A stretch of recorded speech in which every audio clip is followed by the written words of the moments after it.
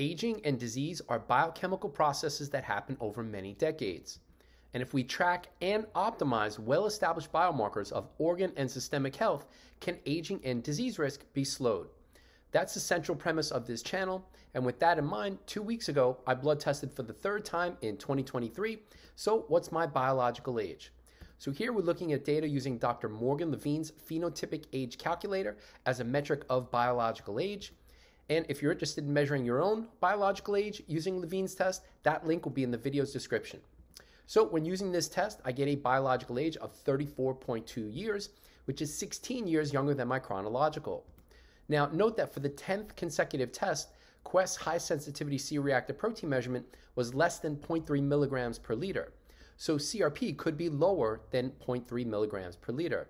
And rather than looking at blood test data entered into a spreadsheet, screenshots of the blood test report will be included later in the video. Now, in terms of weak spots where I can improve, creatinine was higher than my average of 0.95 milligrams per deciliter since 2015.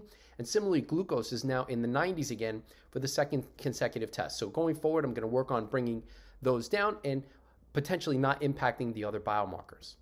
Now, note that this is just one test. For more context, let's have a look at biological age results since 2018. And I have 28 blood tests over that period.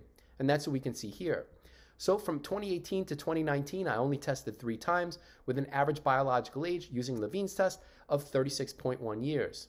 Then in 2020 and 2021, collectively, I measured 12 times with an average of 35.6 years over that 2-year span. And then in 2022, over 7 blood tests, I significantly reduced my biological age using this test to 33.8 years. And if you missed any of those videos, they're on this channel, so check it out. And then in 2023, we can see that most recent test of 34.2 years.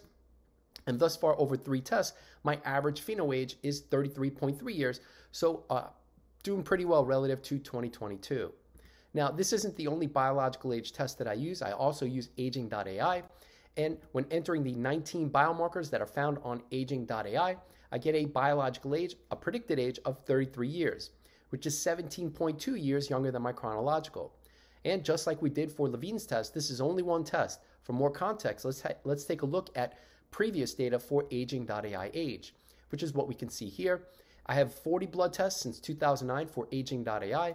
When I first started tracking over 3 tests over a 5-year period, my average aging.ai age was 32 years. And then starting in 2016, I started to test more often, trying to get a more representative view of where my systemic biochemistry was. Testing 34 times over a 7-year period, so about 5 tests per year, and my average aging.ai age over that 7-year span was 29.8 years.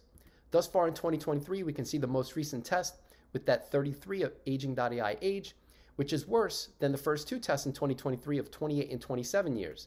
But note that 33, 27, and 28 are still within my range of around 26, or actually of 26 to 34 years, since 2016. So although it got worse, it's still within my normal range.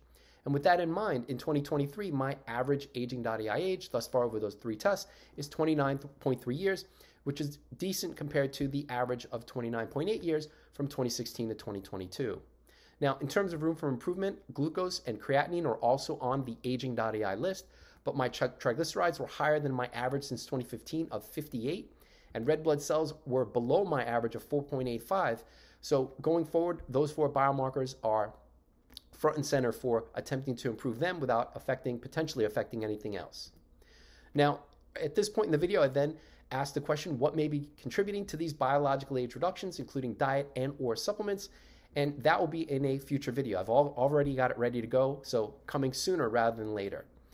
But for now, let's dig into the full blood test report. Now, notably absent on this first page is homocysteine. So note that I started serine plus vitamin B6 with the goal of reducing homocysteine, and it was 2 grams per day of serine and 11 milligrams per day, which was about 3.5 times higher than my previous intake of about 3 milligrams per day for vitamin B6.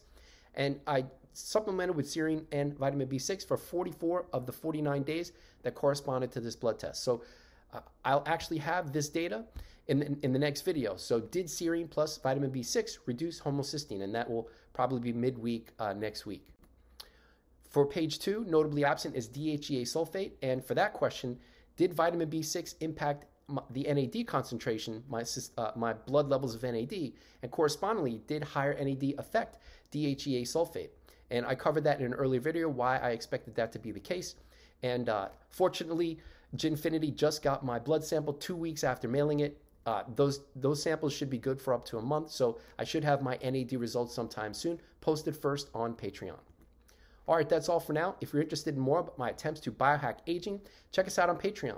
And before you go, we've got a whole bunch of discount links and merch that you may be interested in, including discount links for NAD quantification, green tea, epigenetic testing, or microbiome composition, at-home blood testing, diet tracking, or if you'd like to support the channel, you can do that with the website Buy Me a Coffee.